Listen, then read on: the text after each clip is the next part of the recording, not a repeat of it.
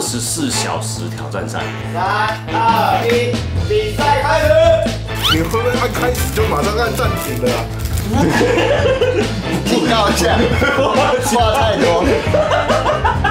靠北，我继续休息好了。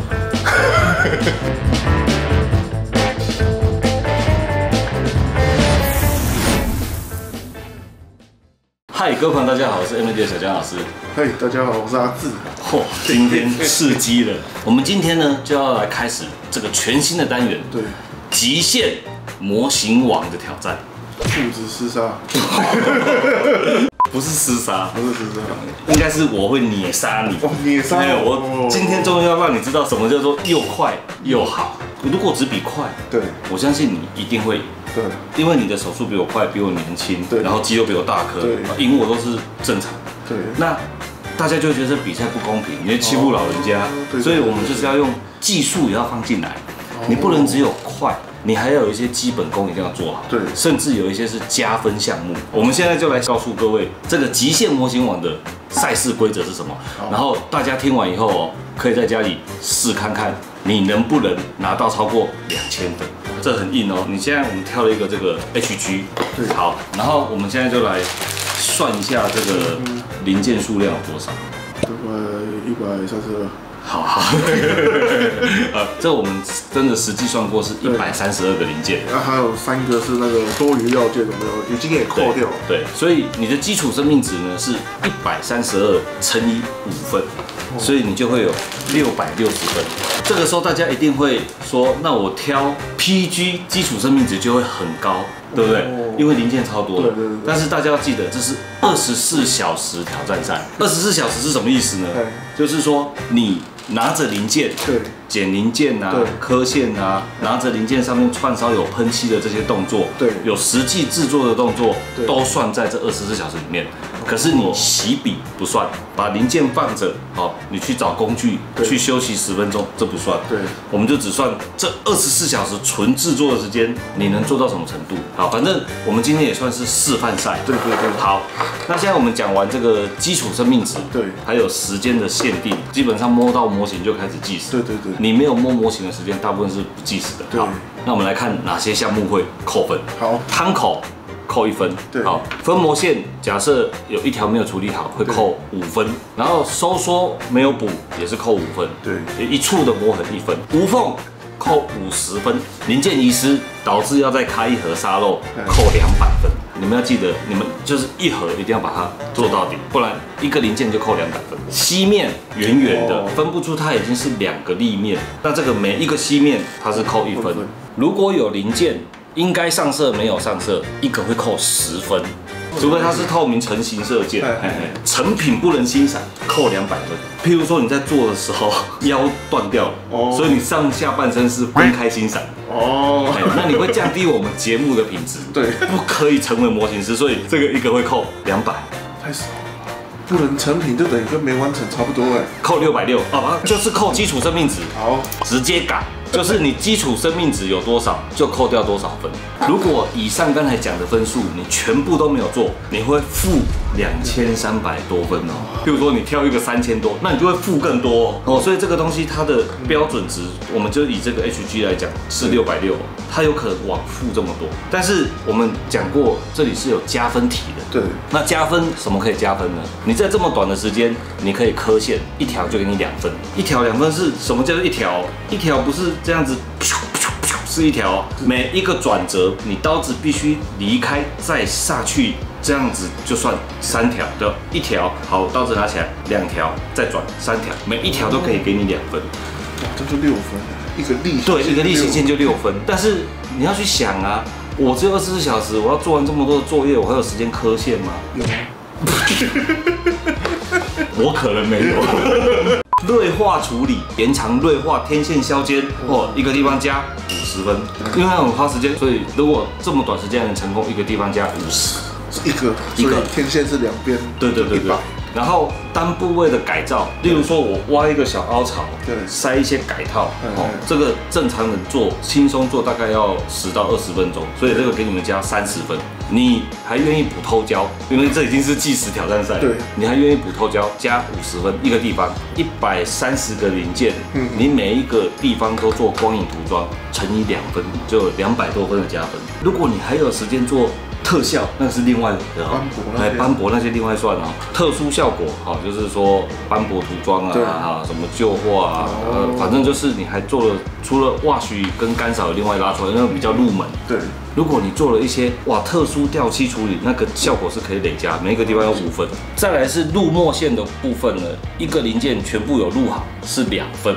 如果挖许整个零件全部的细节勾勒出来，一个零件可以得到3分，因为你要洗得好看，洗得不好看是不计分的。好，再来就是水贴1张1分，这好像是你的强项。贴爆，比了就知道了。对，比了就知道。其实它的规则很简单，就是先讲扣分，对，再讲加分。最后一个加分项是什么？你知道吗？时间。对。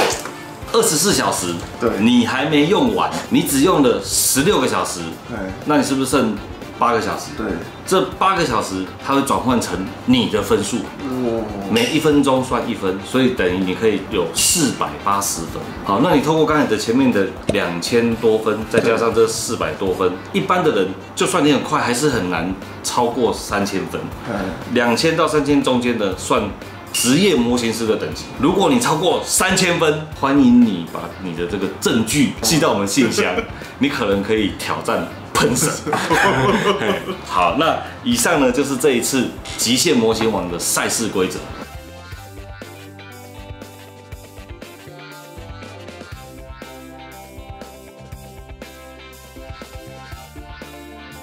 因为我们都没有玩过，对啊，如果算了，没有如果，我们就直接来吧 ，Go！ 好，现在准备工具，但是工具不算时间，先拿我们的超级棒，400、600、1800，那再来准备我们的600号纱布跟800号纱布。如果我们要再好看一点的话，我们可以再加1000号纱布。1000号、400号、600号。我有这个，阿志没有。新的打模板，秘密武器。你看这不用粘哦，这就这样插上去就好了。这超好用的，600。作弊。自己不准备，我们也没办法。这样。对啊，等一下同时开始吧。同时开始。哎呀，那你再等我一下。我准备好了。他的意思是，他准备要比你快，就是我现在耽误到你就对了。3、2、1，比赛开始。好，按了。看我还没喝水呢，我超想喝水的。你会不会按开始就马上按暂停了啊？我看不到20了，哎呀，完了，老了，连20号都看不到。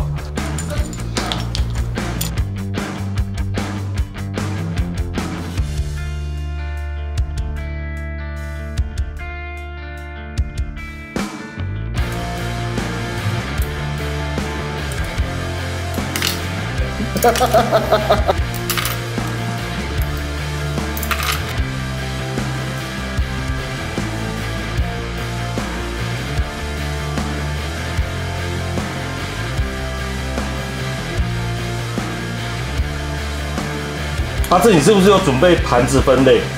对啊。啊，为什么我没有盘子？我以为你没这个习惯啊。不是啊，我们说工具2份要一模一样啊，你就是只有准备你的工具，没有准备我的工具啊。来，怎样？警告一下，话太多。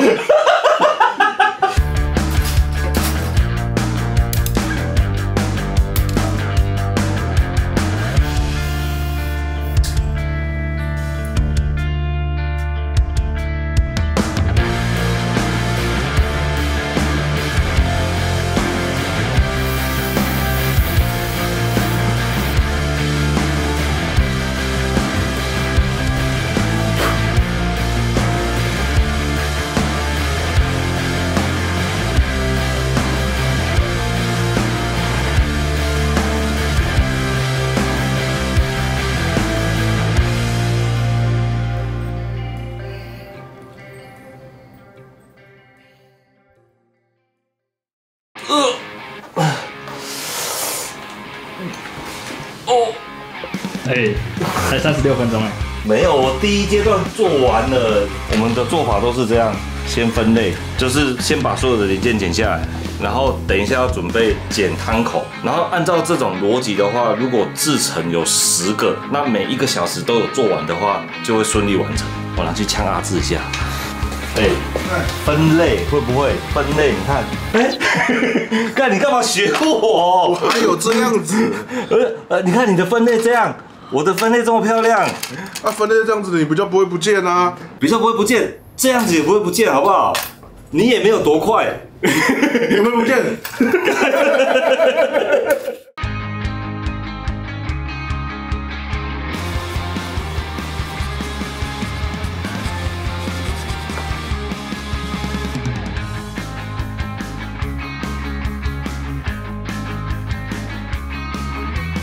看我有一个百宝袋，公布赢阿志的秘密武器。点饮料水，够。靠北，我继续休息好了。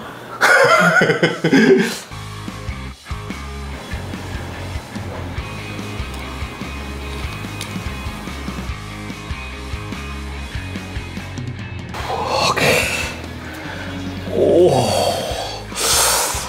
你要救筋啊！我跟你讲，这个地方阿志一定没有做，这个是可以加很多分的地方，叫做还原结构。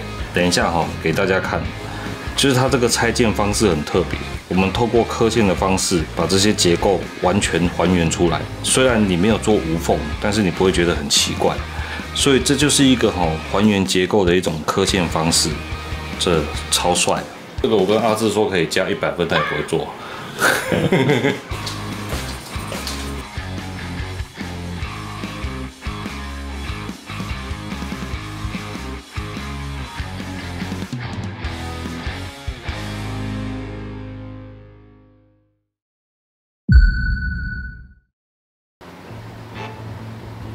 哎呦，4个小时了，做得怎么样？现在剩脚跟那个胯部，还有武器的大手，所以大家等下就可以喷漆了，对吧？应该可以喷漆了。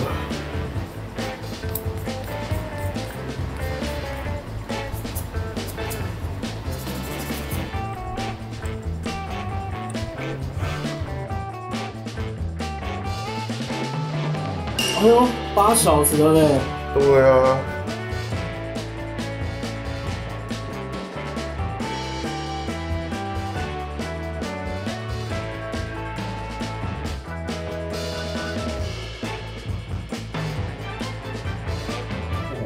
做多久？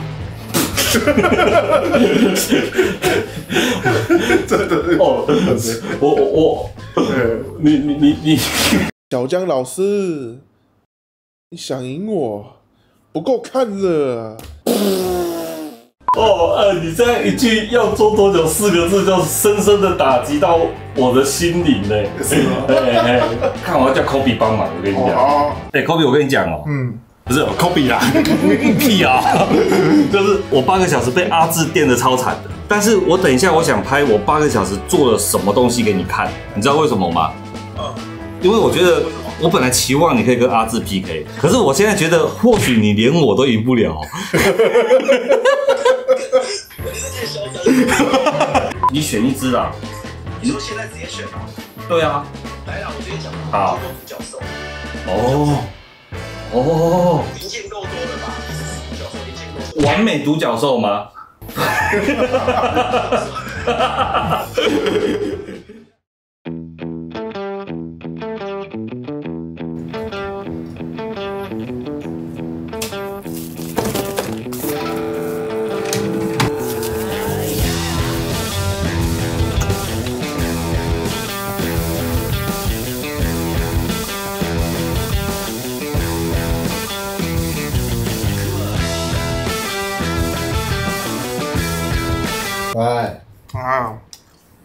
中场休息吃早餐了啦。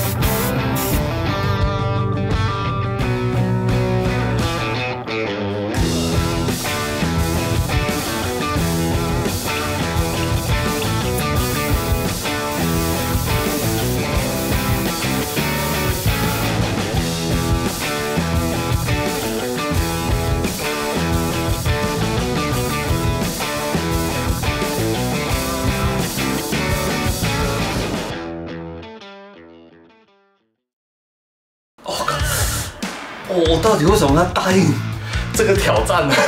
我为什么要开这个计划呢？快把自己弄死了！啊，继续。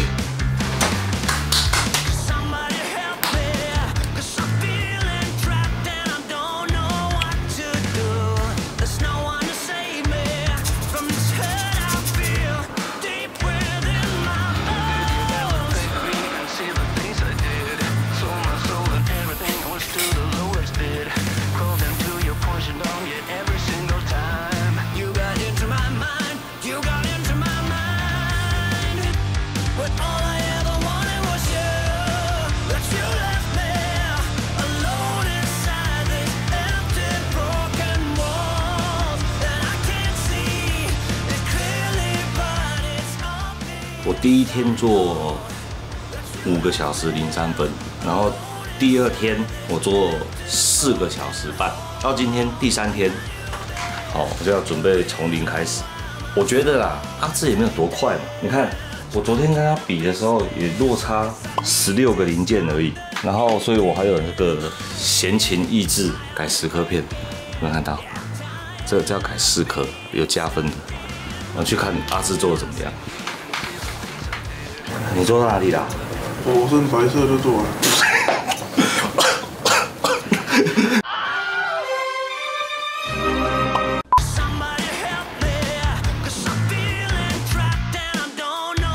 其实我也没有输那么多啊，因为他比我早2个小时开始做，我只要2个小时后就把漆喷完就可以了。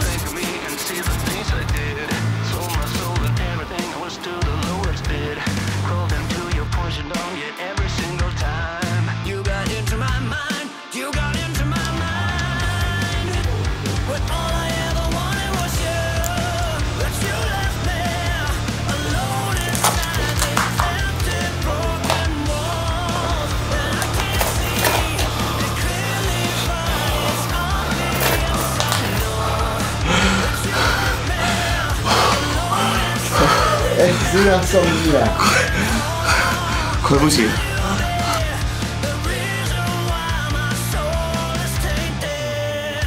你知道为什么我这次这么努力？我要让我们摄影师小白，就是你，看到我从头到尾亲自一个人没有发包做完一台模型，让你知道我是会做模型的。万一我剪不出来呢？干，我都快做死才做出来，你死也要剪出来啊，对不对？啊。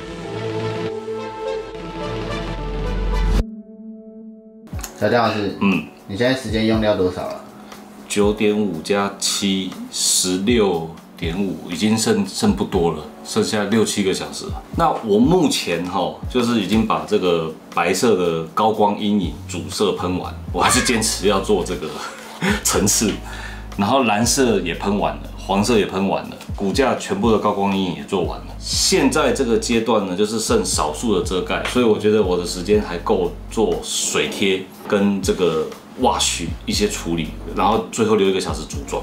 那我现在要先开始贴这个水贴的位置。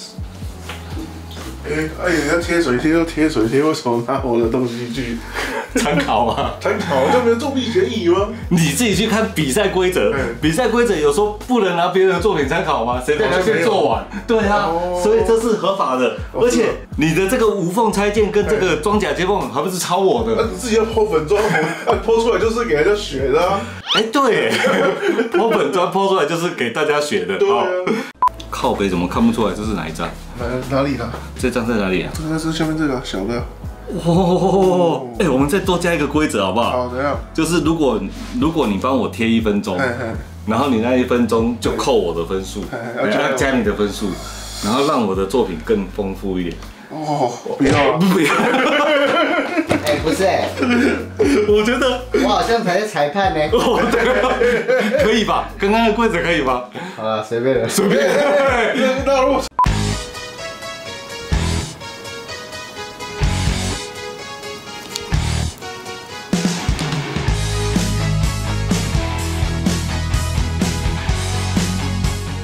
像我在贴这张水贴的时候啊，我已经看不到这个字，是哪一个方向是正确的，那就有可能贴反。那我们拿出来外面的时候呢，这些字全部都是糊的。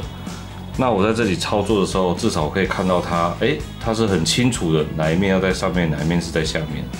它有一个用途，就是我们在贴这个水贴的对称性的时候，一定会用这个牙签去移动它，然后我们左右会想要尽量对称嘛。那如果透过肉眼你是很难知道说，到底对称的情况是怎么样。那如果有一个放大镜的辅助，我们就可以接近完美的放在字中的位置，这时候再把它滚掉。好，你看我们在这里操作，其实是 OK 的，蛮轻松的就看得很准。那原则上这个水贴我是真的看不清楚了，就是要么我就用显微镜看，可是显微镜放到5倍又太清楚了。它这个就有1.8倍跟3倍的可以选择。那这个大小对我们来说是很轻松的。选好以后啊，它有一个好处就是它移开呢是非常方便的。你看，这样轻轻一推就移开了，然后等你要看的时候再移回来。选中那一张要切的时候，就把它推开，然后放在桌上，你就可以去做，不会干涉到你的这个动作。所以整体来说光贴水贴这件事情对我来说帮助就很大。还有一个重点就是，因为我老花眼嘛，那我现在这个是可以看到这个距离，可是这个距离这个水贴对我来说还是太遥远。那我想要看到这么近的时候，我现在手都是糊的。那我有一副就是比较重的老花眼，但是戴这一副看这么近的时候，我的这个眼睛的疲劳的程度是更酸的，所以我宁可选择戴一般度数的这种眼镜，然后搭配放大镜的这种使用。事实上，你的眼压会比戴最近的老花眼还舒服一点。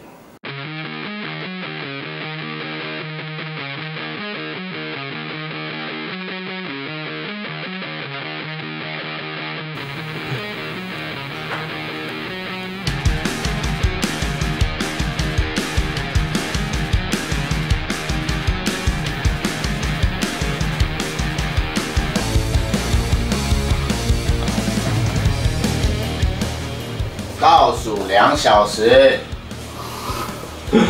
我在努力了，我还有按摩服务哦。靠北是按我自己啦，等很久11个。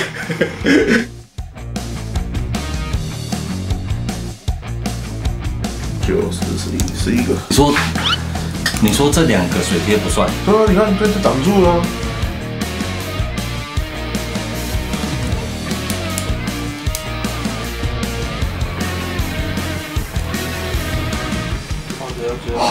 完成了！你看我，为什么我会起鸡皮疙瘩？因为我已经很久没有本人亲自完成每一个零件。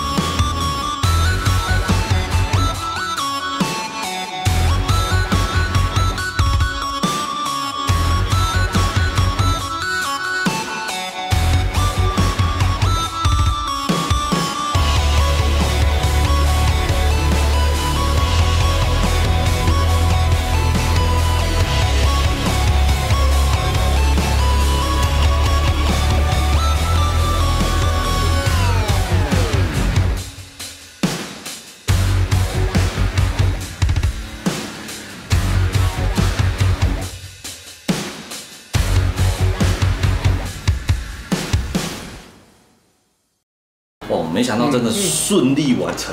终于了。我以为这一集今天没有要拍，24小时里面，然后全程我做完，直接我们现在来进入积分的这个单元。好，我们现在来公布阿志的有几分哈。首先呢，他有3个汤口，然后4个分模线没处理，还有刮漆1个，所以被扣了25分。哦，哎。然后呢，他在这么短时间里面刻了522条线，超酷的啦！怎么有人这么快啊？然后追加分色10个，光影涂装90个，墨线84个，水贴243张，然后还有一些东西，反正最后呢，他竟然还剩下多少？420分钟没弄完，累积的分数是3010分。我们前面片头就有讲哦，对，如果能做到2000到3000分之间的，原则上你已经进入职业模型师的范围。然后没想到我们第1集就有出现爆表3010分的，好。我好紧张，我现在是怕我没有超过2000分。哦，来，好，一个一个来。扣分项目，没扣到分。哦，职业不一样，有没有？好，再来。剩余时数50分钟，你的基础分数有710分，刻线11个，哦，这么少，锐化有4个，这个值得嘉奖。你看，追的改造有4个，多的呢。好，再来，还有追加分色有16个，比你多6个哈。哦，哎呦，再来。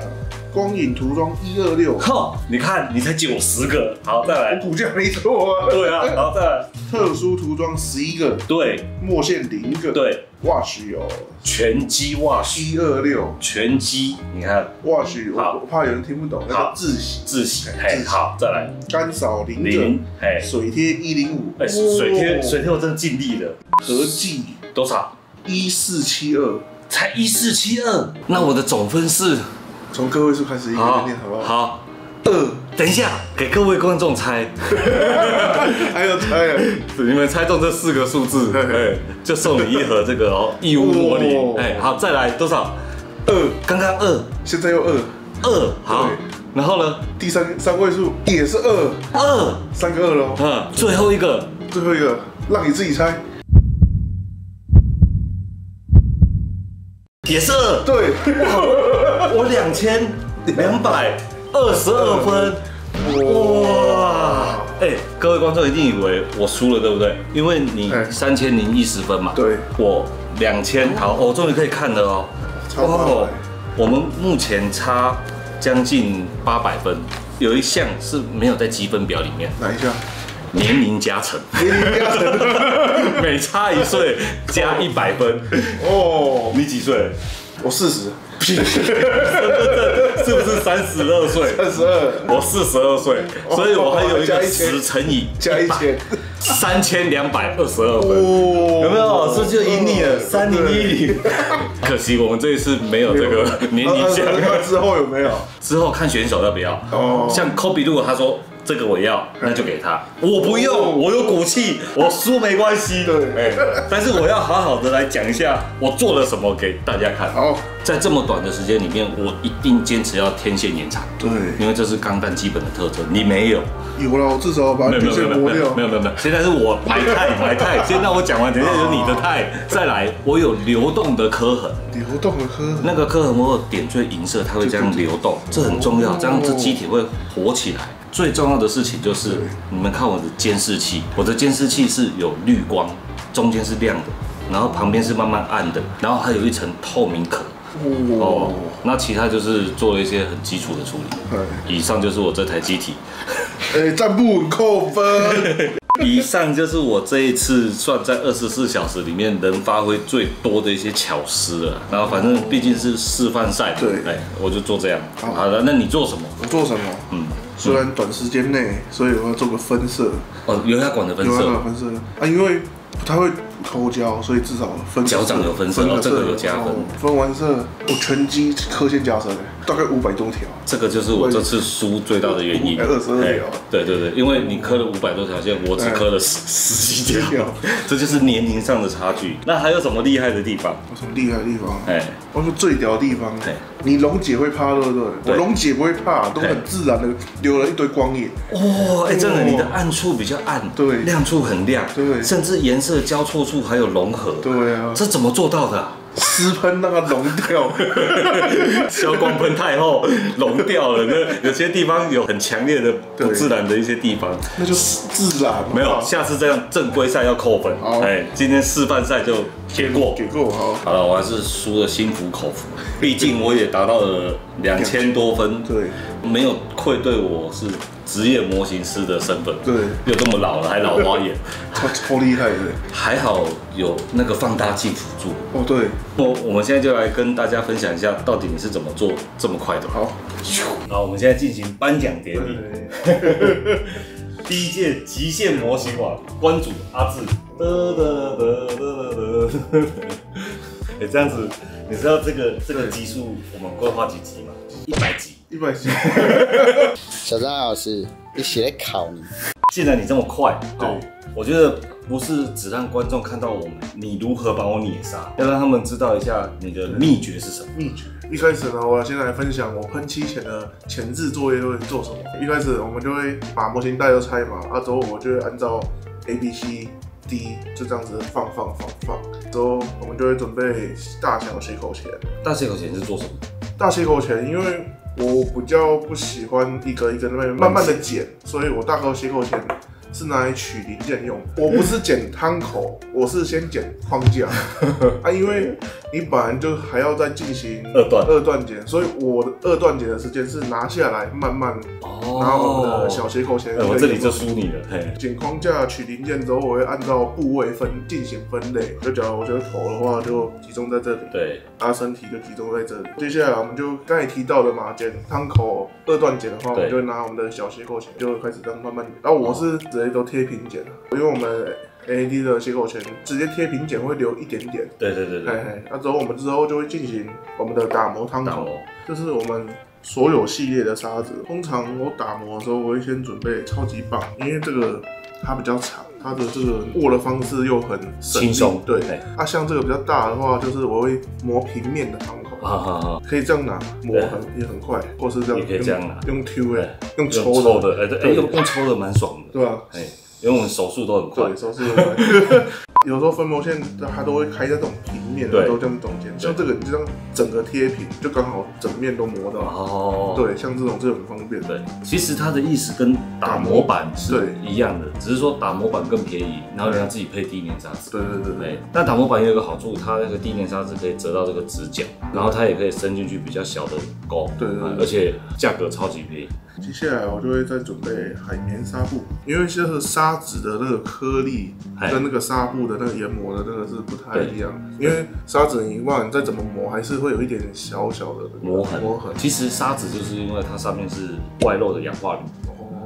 你会看到一颗一颗黑黑的，那个就会造成一些比较明显的磨痕。那你用砂纸系统，你就要慢慢走4、6、8、10，然后慢慢很小心的把这些磨痕去除。但是你中间如果转换成纱布系统。那它上面就是氧化铝被包在里面，对，它是很柔软的研磨材，它很适合做面状的处理。那做面状的处理的时候，你就会觉得，打磨起来非常的迅速。对，那它只有一个缺点，其实纱布系统跟这个好棒棒，它是同样都是软质的研磨材。对，我很喜欢用这个，我们那个10颗片打磨板，像它这个还搭配我们自联砂纸，像这个东西的时候，就会有些小地方会这样一点点，有没有？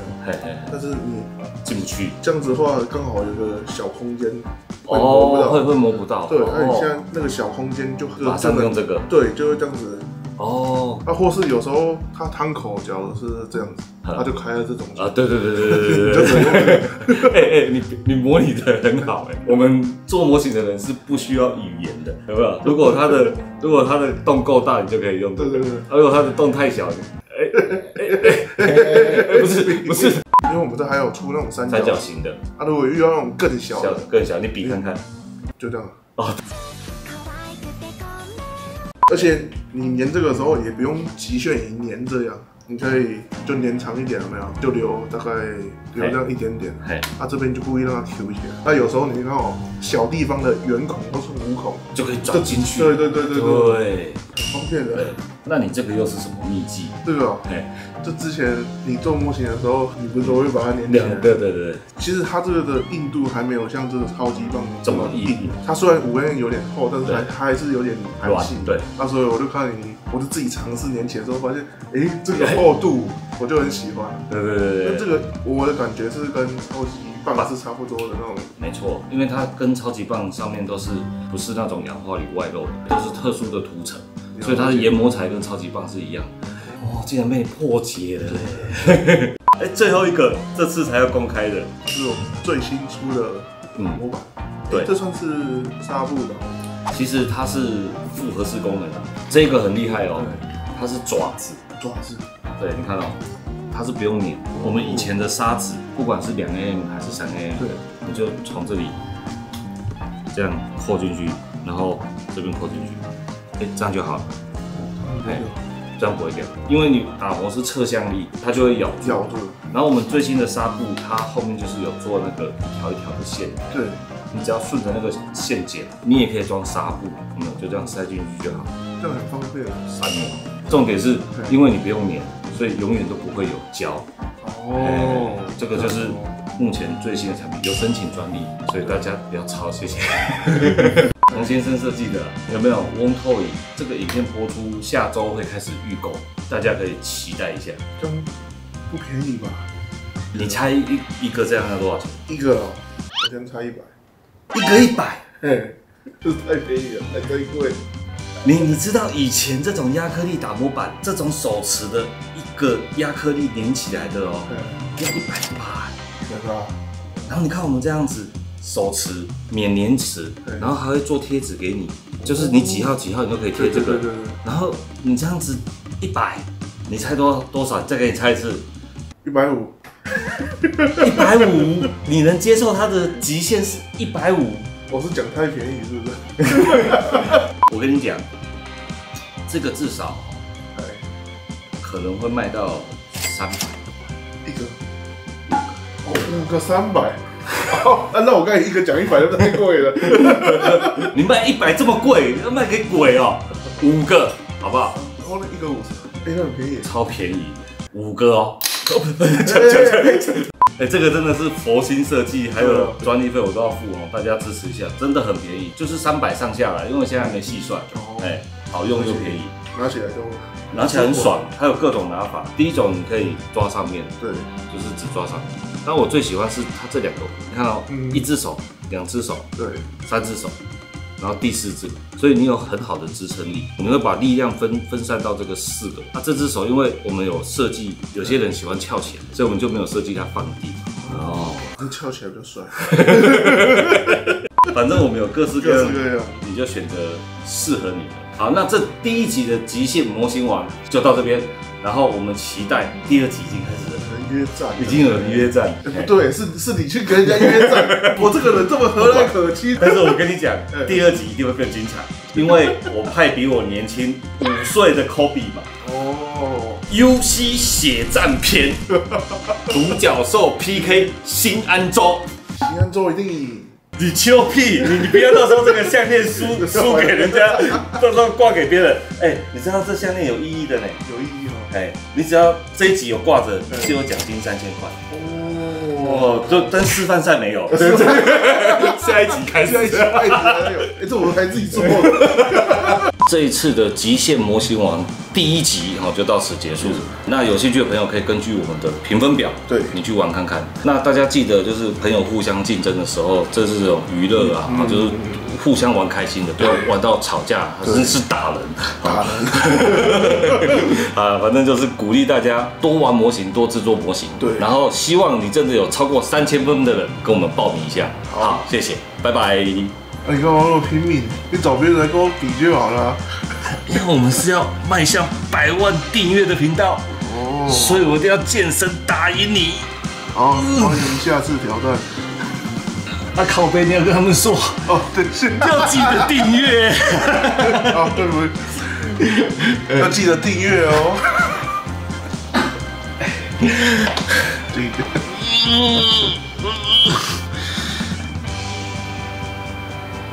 其实没人懂啊，有人懂啊。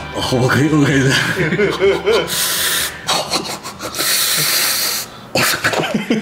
的。